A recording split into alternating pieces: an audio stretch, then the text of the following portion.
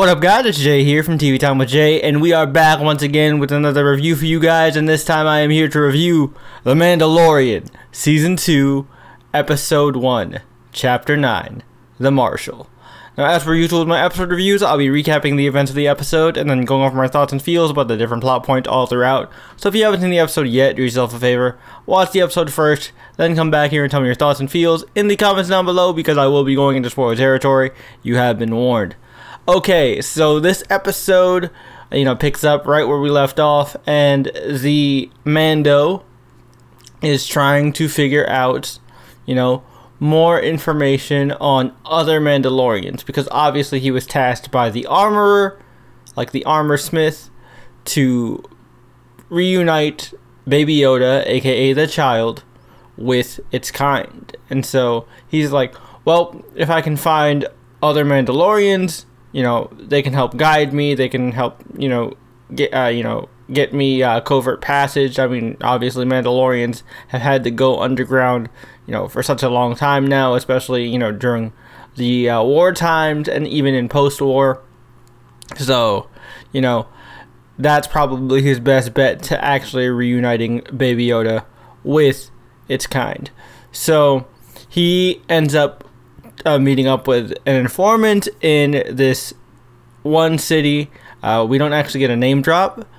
I don't think it's Coruscant, but it does have this kind of gritty cyberpunk feel to it. I did like the look of the city. So he ends up going into this like fight club esque establishment where like there's an arena and obviously a ring in the center and two people trying to kill each other with axes. And he meets up with his contact and it's like, I've heard of Mandalorians, tell me their location and I'm willing to pay you. And of course, the sleazy dude is like, how much you want to bet on it? I'm trying to get in on this action.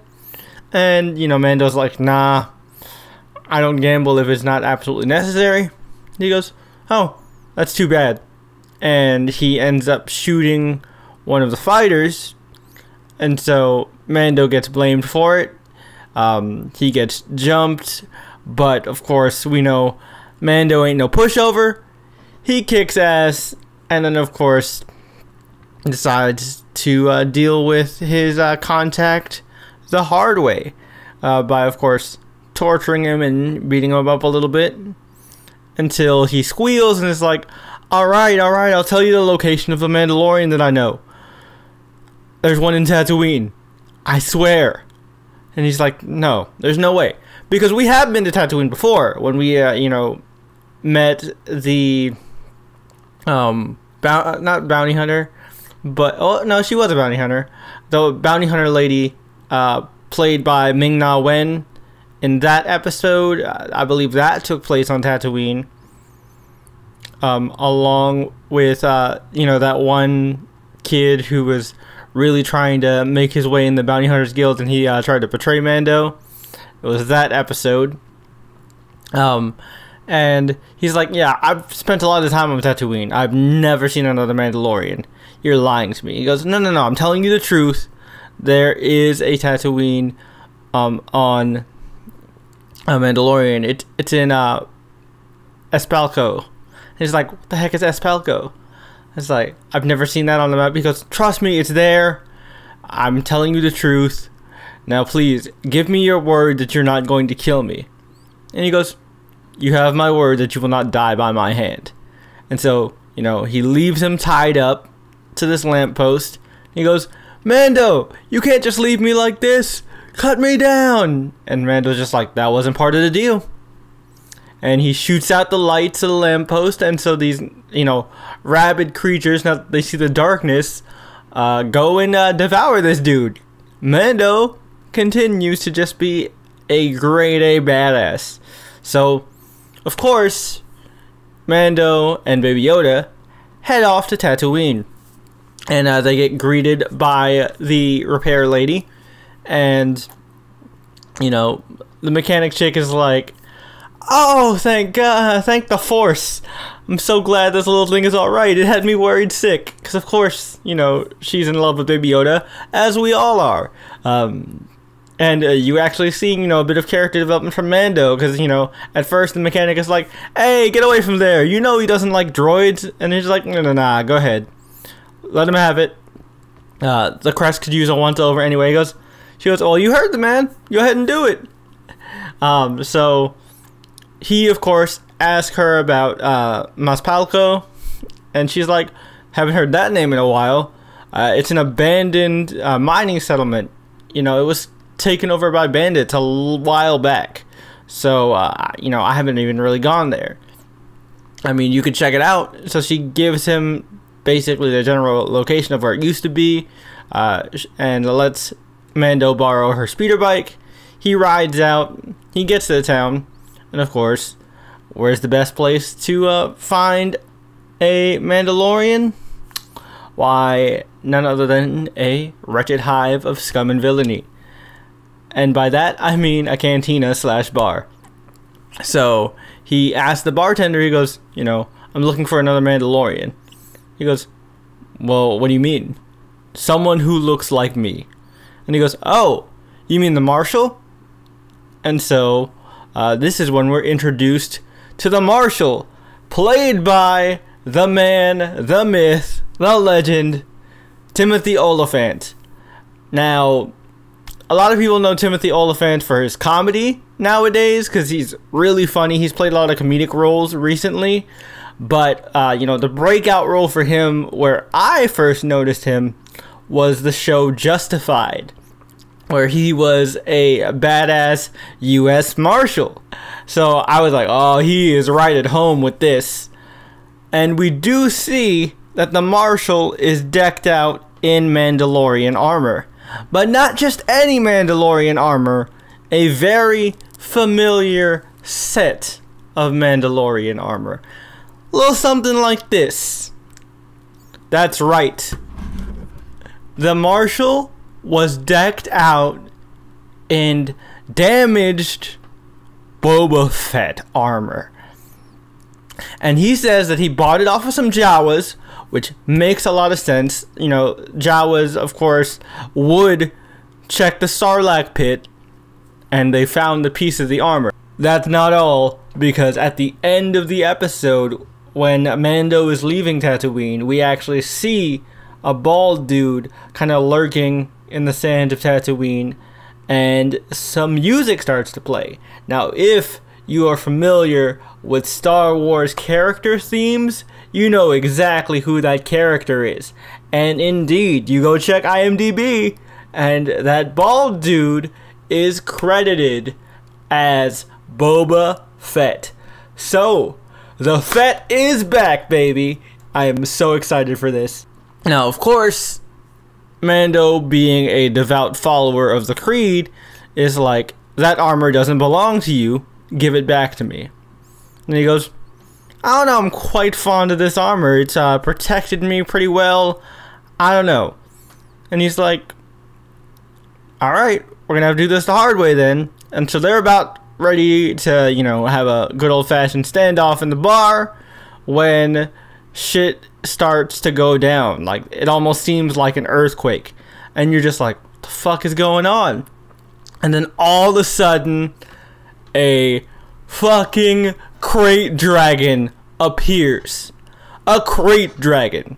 Now, if you are a Star Wars fan, which I'm assuming you are since you're watching The Mandalorian, or you could just be a casual fan, so you might not know, a crate dragon is a massive sand creature native to Tatooine that is even bigger than the Rancor, the famous, you know, creatures that were in Return of the Jedi, and it's bigger than a Sarlacc, which is, of course, the creature that was in the Sarlacc pit in Return of the Jedi. So that gives you a little bit of a hint to, you know, the scale of this creature. And, you know, Mando being as resourceful and smart as he is, knows that there is a particular culture in Tatooine that specializes in hunting krayt dragons. And that is, of course, the Tusken Raiders, aka Sand People. Now, fun little lore dive for you guys.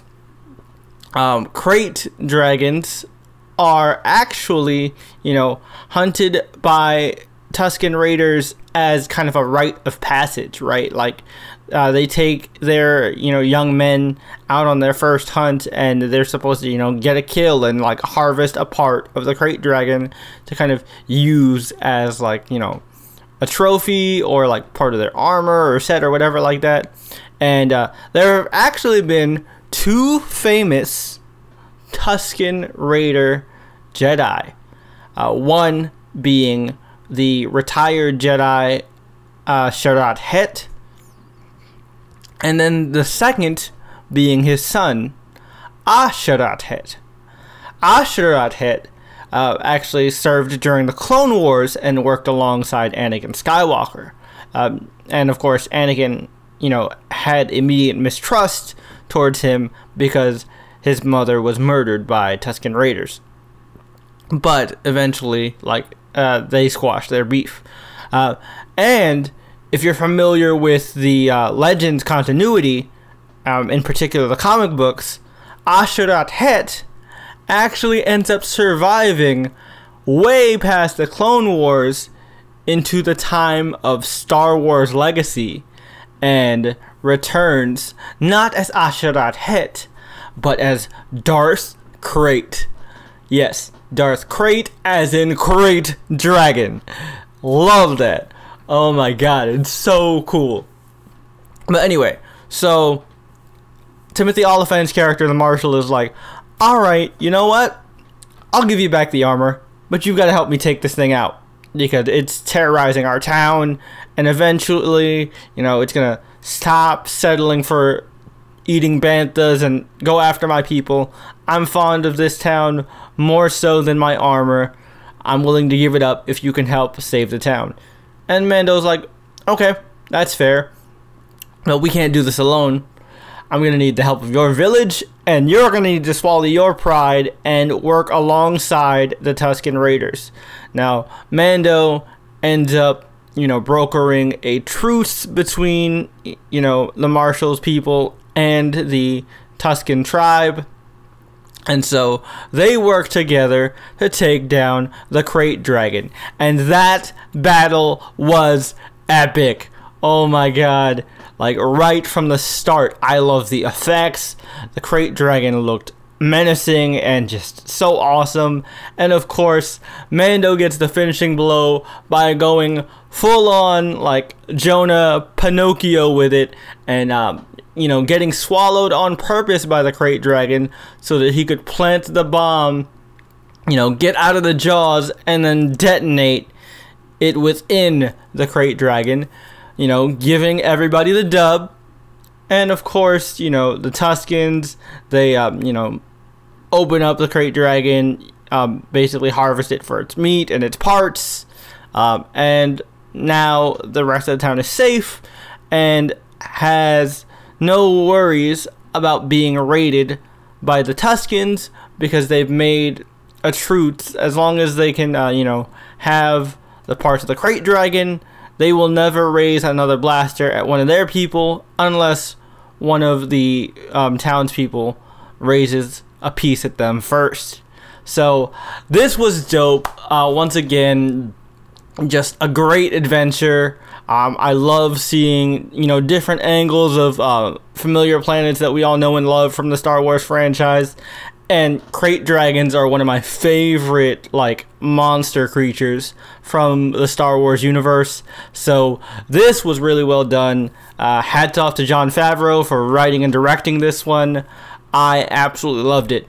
But let me know what you guys thought about this episode in the comments down below. As always, don't forget to leave this video a like to let me know you enjoyed it. And if you like what I do here and you want to see more from me, be sure to hit that subscribe button and notification bell so you get notified every time I upload a new video. I'll be reviewing The Mandalorian every single Friday when it comes out. So if you want more Mandalorian reviews, more Mandalorian content, like I said, be sure to hit that subscribe button and notification bell so you get notified every time I upload a new video. In the outro card, I will leave linked the podcast episode I did last year with my good buddy Brian, where we discussed our feelings on The Mandalorian Season 1. And then I will also leave linked a video YouTube's mysterious algorithm thinks you might like, which I hope you do. But until next time, guys, this is Jay from TV Time with Jay, and I'll catch you in the next review. Until then, may the Force be with you. Peace.